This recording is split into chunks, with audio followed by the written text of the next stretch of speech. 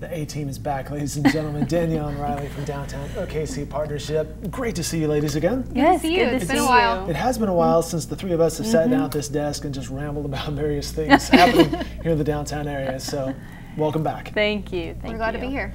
Congratulations. Thank you. I don't know if you want to throw that out there or not. I can leave it right there. Just congratulations. Thank you. I'm getting married. Congratulations. Thank That's you. fantastic. Thank you. Also, happy birthday to the various people. Oh yeah, I'm one of them. You're one of them, you and Stacy, I believe. Yeah, we were just 3 days apart, so we celebrated 2 weeks ago. Celebrations all over the place. We went to Commonplace Kitchen, and it was such a good setup. If you haven't made it in there yet to eat, you definitely need to. It's pretty special. This is where we get to the random conversation, because I have not been in there yet. Yes. Oh my goodness. Pretty good? Yeah, Yes. yes. They have great coffee, so you can get espresso in the mornings and stuff. And they have some pastries for pickup until 8:30, but then after 8:30, their regular menu starts, and they have like greens, polenta, or on toast. You can get different things, and their avocado toast is amazing. Pretty good? Yeah. Cool. Yes, and we got a fantastic cheese board and wine and all the things. Yeah, it was great. That's how you celebrate. It was wonderful. Yeah, that's yes. nice. So then breakfast, lunch, and then is dinner a reservation thing, group situation? Or? Yeah, dinner's a unique thing there. It's served at 7 most days, and it's you arrive then, you call beforehand, make your reservation, and it's like very much family gathering style. Like you feel like you're in somebody's home being served a meal. So it's really great. And the menu varies, right? Yes, they put it out I think at the beginning of the week, so sign up for their email. Gotcha. But they have things like pulled pork tacos, or you can do jackfruit tacos if you're a vegetarian. They do, oh gosh, lots of different stuff. Like they'll have like a Monday night is like a wine cheese pairing thing, so you're just there having conversation over the most incredible wine and cheese boards. But yeah, every day's different. Right now, Hatch chilies are really in, so a lot of their stuff has had that in there. Their hummus is incredible. So very nice. Yeah, lots of different things to try for sure. We ran into each other at brunch a few weeks ago, and I was having breakfast tacos, and you had the pancake. Yeah, it's like a pancake. So Nice. it's like not a pancake, but a pancake. They call it a baby something. Oh, a Dutch baby? Dutch baby is what I'm thinking No, but of. that's different. That's different. This was like if you made a pancake thick enough to where it was in like a sheet of if you were baking like a sheet cake. But there's like blueberries in it and stuff. Yeah. It was really, really incredible, and they put syrup on top of it. It was great. Huh. Yeah, you need to go. I'm really hungry now. I know. That's what I'm thinking like, too. where We're are we taking going this to lunch? right before lunch. And I know. they have visions of what will be for lunch. Speaking of new places and perhaps some coffee, Stella Nova, you mentioned, is Underway. under construction maybe, right around the corner here in downtown. Yeah, Robinson and Park, that corner there used to be a retail shop there. It's getting turned into a great coffee shop. So there's going to be another great coffee option downtown. They already have like the lights and everything in, so all the crews are in there working. So I don't think it'll be too long before we see some signage and maybe an open date announcement. We have one Stella Nova location already up on Western, right? Yeah, Northwestern. I don't know the cross street, but like between like 63rd and 50th. South of 50th, yeah. Yeah, there you go. There you have it. We're downtown OKC. I don't know where the one is. Northside. We don't know. Western App, we know. Just kidding. Well, if you go to downtownokc.com, you will see various things happening, including this Deep Deuce Director's Cut, which is Friday, September 14th, and I see some Breakfast Club action there. Yes. So tomorrow night, can't believe it. So it was supposed to be last week, but the rain just kept us out, and it was raining all weekend, so it was best that we rescheduled it.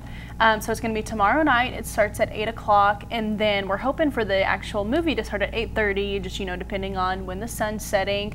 But there's not just going to be the movie. So there's going to be a popcorn bar. But it's gourmet popcorn. It's not like everybody just going in with their hands and stuff. I don't know. It's like English. Because that sounds kind of gross, really. Yes, honestly. They'll be serving it. Yes, we'll be clean. We got like English toffee, popcorn, white cheddar, salted and buttered, salted caramel, all the things. It's going to be amazing.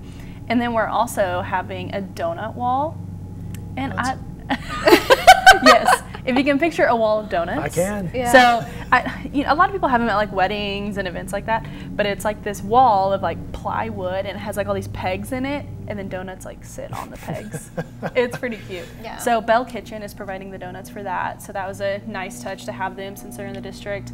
And then Deep Deuce Grill will have like their full menu available for purchase. There's also going to be like some beer trough set up like by the movie on the field we'll be in for purchase as well. And then Embark is one of our sponsors for this event, and they are featuring their Cirque bus, and it's just the new route that goes like through Deep Deuce and Auto Alley, so really geared towards the residents.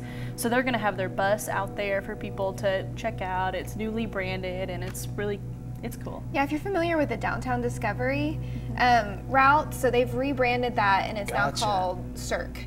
And it's going to serve eventually as an expansion to Deep Deuce from like if you were on a streetcar route, you could hop onto a Cirque bus and go and kind of have like an extended route if you needed it. So it's pretty cool. Yeah, and so at their little booth they'll have set up, that's where the donut wall will be. We're also doing like a pick your click. So people can come dressed as like the basket case, the criminal, the princess, the athlete. Yeah. And like Members of the Breakfast brain. Club. Yes. And so a funny thing we have, you might have seen it on our social media. We got these really big head cutouts. Oh, no. We put them on social, didn't we? I think it was on our Insta story though. Okay. Oh yeah, it might not still be live. But we'll post it. Yeah. We'll post it again. So they're these big heads that people can like take photos with and just have fun. And we got some cool Deep Deuce keychains and koozies. So there's gonna be a lot to do. And it's free. It's free. Everything's free. And it's outside, so bring your own chair, bring your own blanket. We're gonna be kind of on this like sloped hill in Deep Deuce. It's gonna be awesome. Yeah. It's a good location for this. All right, good stuff. So that's coming up Friday night around 8 o'clock or whenever you arrive for all the action there in the Deep Deuce area. A couple of things happening in October. Brick or Treat, which is also in that sort of Deep Deuce-ish Bricktown. It's more Bricktown area. Yes, definitely Bricktown. Yes. The more I thought about that, I was like, actually, it's not Deep Deuce at all. It is adjacent, as it says, just Brick south or of it. Treat. Oh, look at that. Look at the little kiddos.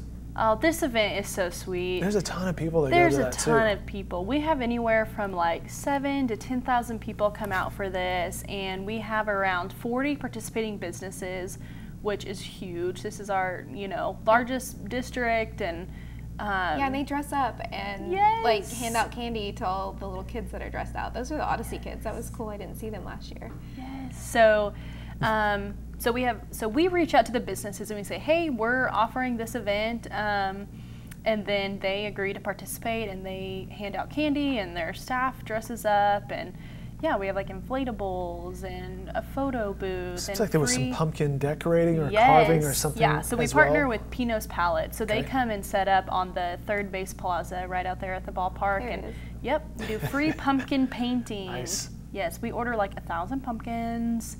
Oh, and the thunder drummers, and oh, it's so cute. Yeah, this is my favorite time of year, and this is also my favorite event. So, and like the weather has always just been perfect. Yeah. And so it's on a Monday night, so October 29th, and it's from 4 to 7. So it's right after kids get out of school. Just come down to Bricktown, and then just walk around the district, and it's a great time. It's a fun event. It's well done. It's also a very safe environment. Or it felt like a safe environment that everybody's there for the same mission and very community oriented. Yeah, well, thanks. And now that streetcar construction is nearing completion, I think it'll be an even more enjoyable experience. And yeah, it'll be a good event. Again, that's Monday, October 29th, the Brick or Treat. It's not in Deep Deuce, it's in Bricktown. However, on October 20th, there's the Midtown Walkabout. Yes, sorry, I feel like I'm talking all the time. no, you're good. These are your events. So the Midtown Walkabout, it got a little bit of a facelift. So it used to be that red and blue look, and now we've changed it to some purple and got some new branding. So this is going to be our 6th Midtown Walkabout, which is crazy to say. So this is our fall one happening on October 20th, 2 to 6 p.m.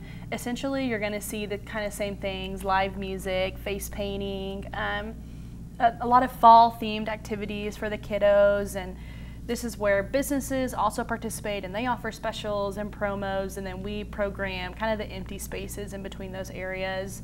but excited to feature the new bocce courts. Yeah. So at our last Midtown Walkabout, we did a pop-up bocce court because this was coming, you know, just a few months later. So now that it's officially here, I think it's going to be a huge hit to the event. So, and it's a good chance to get out and see those restaurants and those retail shops that you haven't been to in a while, or maybe there's a new one there that you haven't seen.